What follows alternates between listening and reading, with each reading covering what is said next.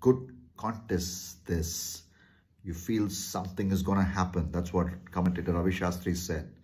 And Kuldeep, Yadav bowled the next ball after this piece of predictive commentary. And Glenn Maxwell, the dangerous Australian batter, was dismissed. He was clean bowled. Ravi Shastri's prediction came true.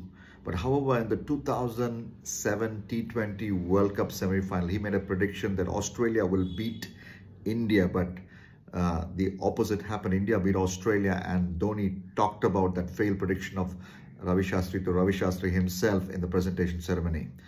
Men's predictions fail, but there's one book in the world which is absolutely 100% accurate when it comes to predictions, and that's the Holy Word of God. And close to 600 historical events which the Bible predicted have come to pass.